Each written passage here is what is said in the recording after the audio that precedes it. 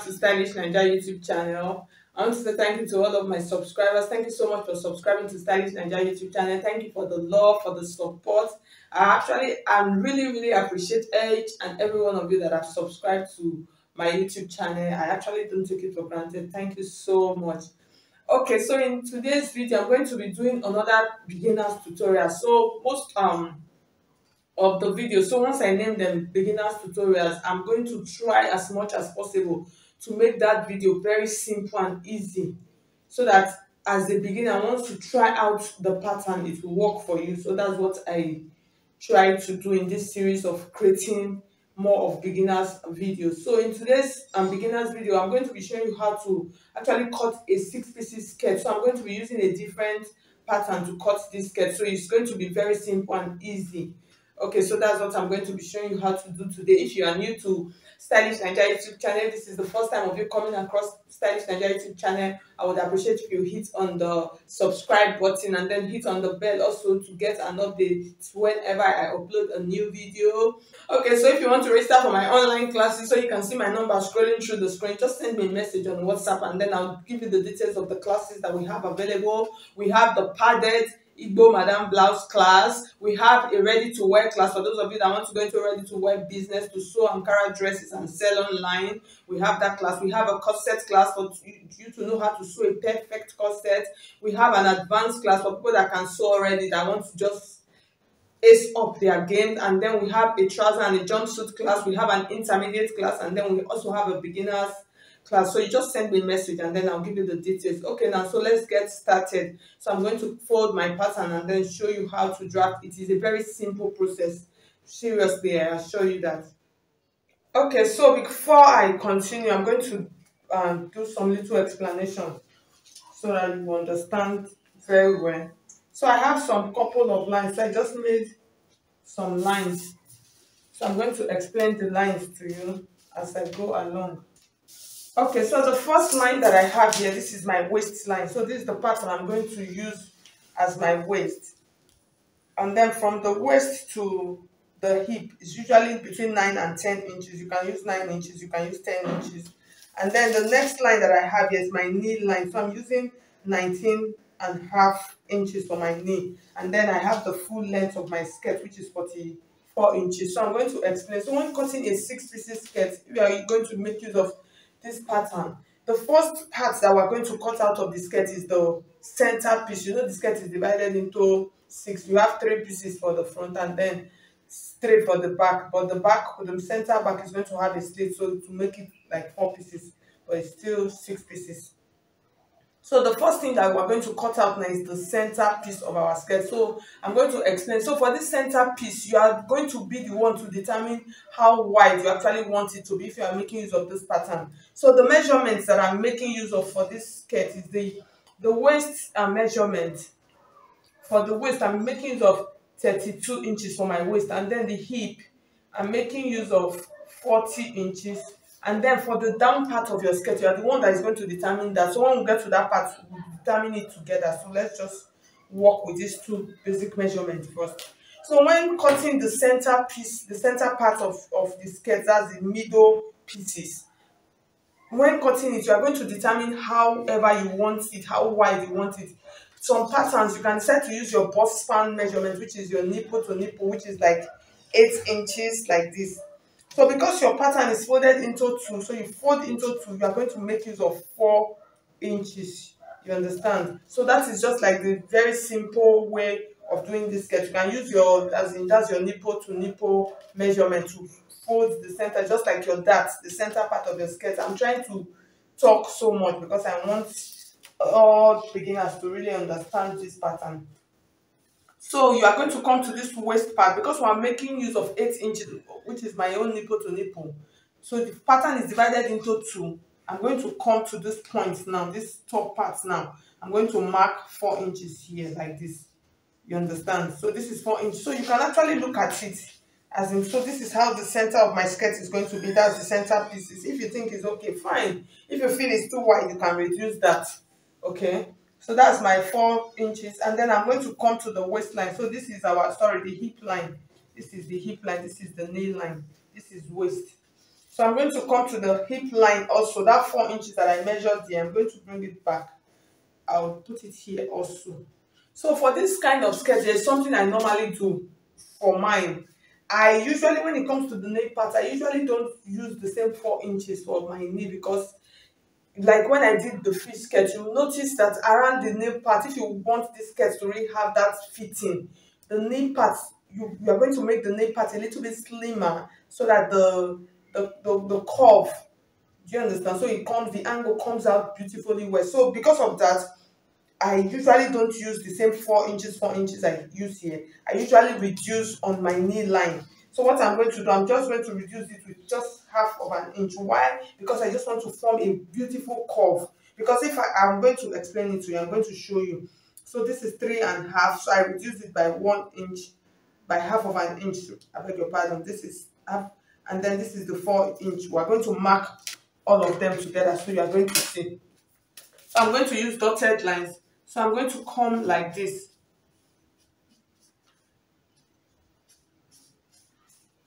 So if I'm going to use 4 inches, so you see the line is straight. That's if I'm making use of 4 inches. That's 4 inches line.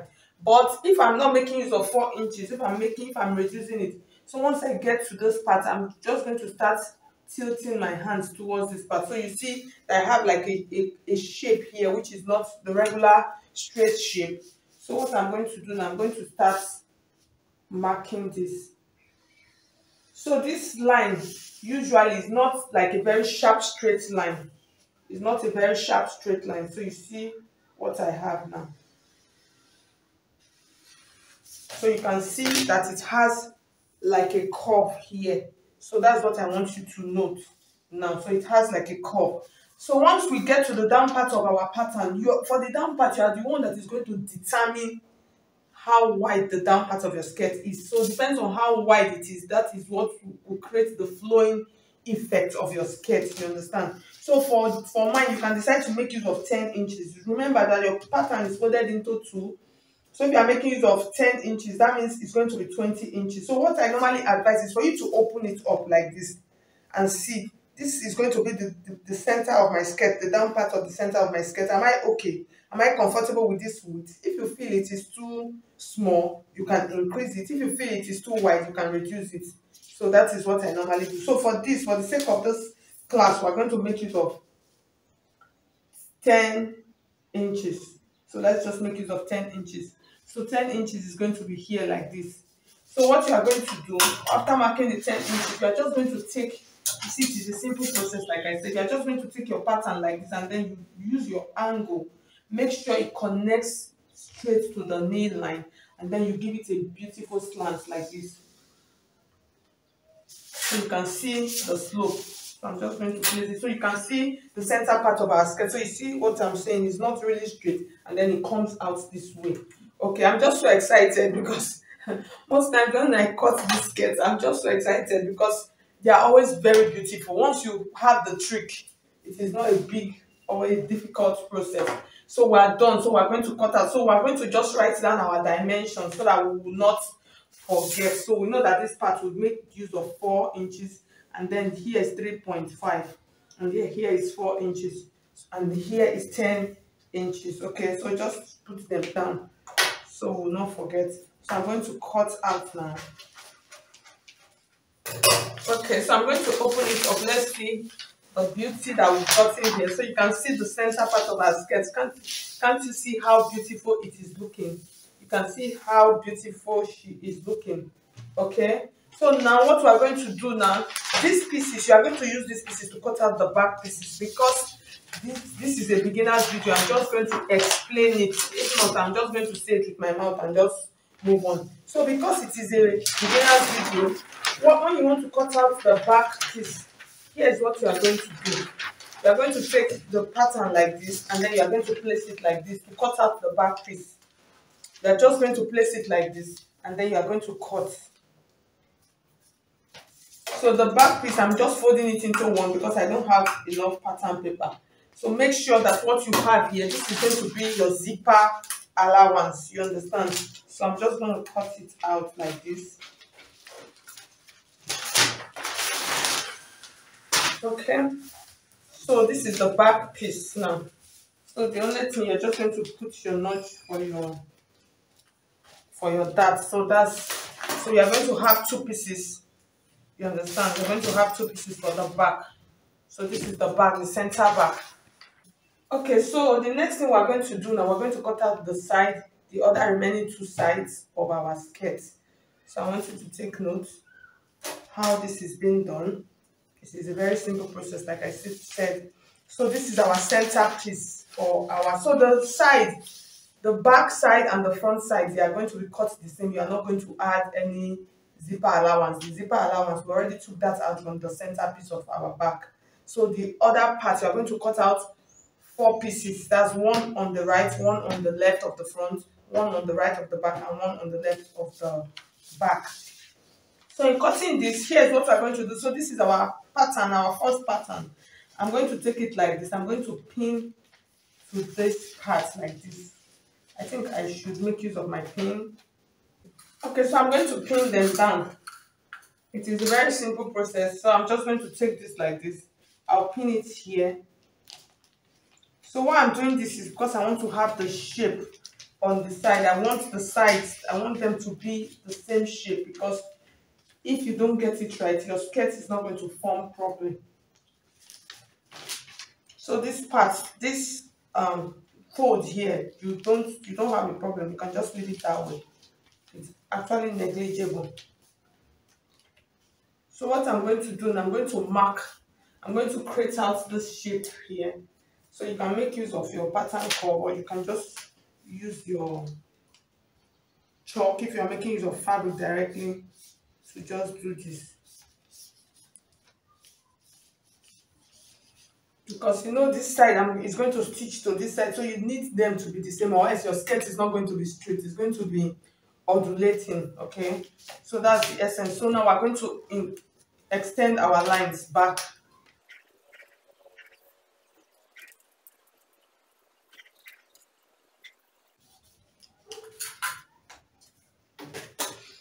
Okay, so you remember the measurement that we're making use of. So I'm making, so the 32. So now we're going to insert our full measurement now. Okay, so for the waist, we're making use of 32 inches. So we divide 32 into 4. Here's what you're going to have. I always like doing this.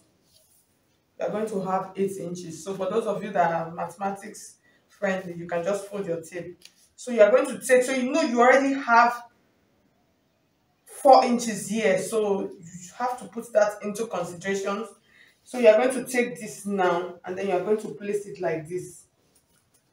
You understand? So this is the full length, your full skirt measurement, So you're going to measure. So that's for 32. When you divide into 4, you're going to have 8 inches here. You're going to add your 8 inches.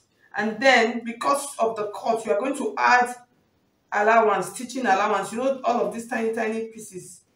You're going to add like half of an inch here that you're going to use to stitch these ones. That's the side to it, which is 1 inch, half inch on one side, half inch on one side, which is 1 inch. That gives you 9 inches. And then you can add like half of an inch as your normal stitching allowance, just to be sure. Just add it that way. Or for this side ones, you can decide to do quarter of an inch, depends on how many inches you are going to use to stitch.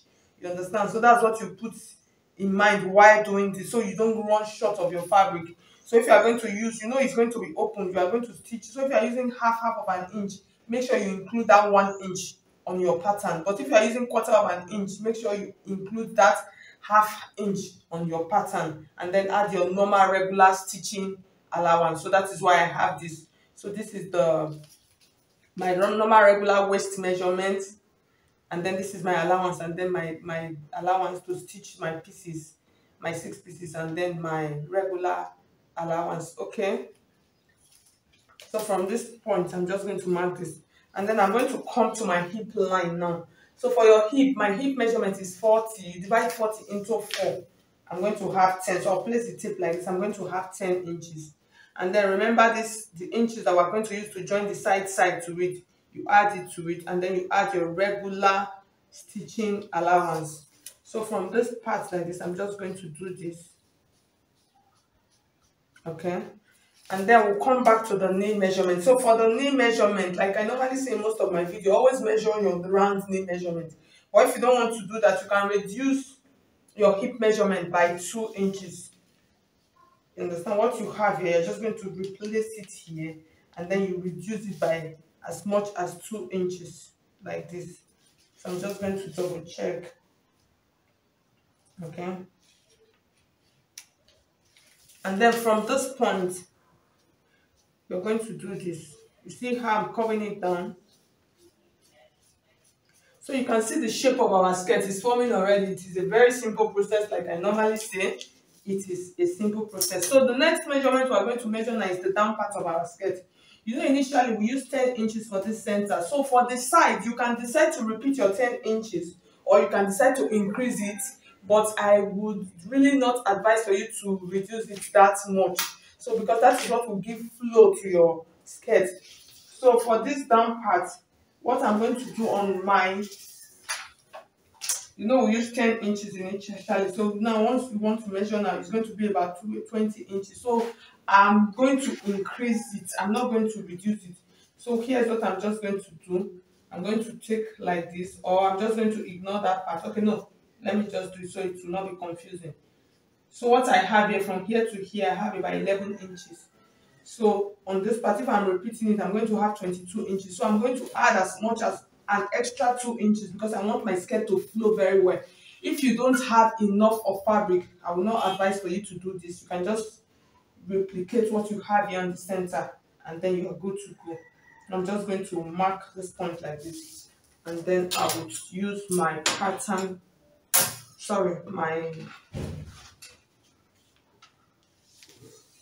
then I'm going to do this. And then for the down part of my skirt, I'm going to curve the down part of my skirt. So in curving, I'm just going to do this. I'll come up by 2 inches like this. And then from these 2 inches, I'm going to do this. I'm just going to slope it into this point to meet back with this point. So this gives it that curve. So you see, it is a simple process of drafting or cutting a skirt, a 6-piece skirt. So make sure you blend all of your sharp edges. So we're good to go. I'm going to cut this out right now. So this center piece that we did earlier, I'm going to just follow the exact shape and then cut it out. Okay, so I'm going to open it up now. So these pieces, you are going to cut out 4 pieces of this. So this 2 is going to be for this front, and then you cut out another 2 that is going to be for the back pieces. So I'm going to open up my pattern now so you see the skirt, how it is looking. Okay, so at the end of the day, so you can see how beautiful our 6-piece skirt is looking. So you can see this side. So I'm just trying to raise it so the camera can capture every aspect of it so you can see. So you see the center part. So you see the shape is looking beautiful already. So like I said, all you have to do is cut out another 2 pieces. And then when you are stitching, you actually start stitching from the top. It's very simple. Just take them together like this when you want to stitch. Right side, this is the right side facing right side, and then you just stitch. So because of the shape, because you know we've already formed out the shape, so you see how it entered perfectly well. So that is why you make sure that this side, you are going to make sure it is well formed and framed. So with that, so once you stitch, your skirt is going to come out beautifully well. So thank you so much for this video. If you find this video helpful, please give it a thumbs up, like this video, share this video with your friends, and you can also follow me on all of my social media platforms, all at Stylish Naija, Facebook, Pinterest, Instagram, all at Stylish Naija. Thank you so much. You can drop a question on the comment section if you have any question that you want to ask me. So thank you so much. I'll see you in my next video. God bless you. Have a blessed week ahead.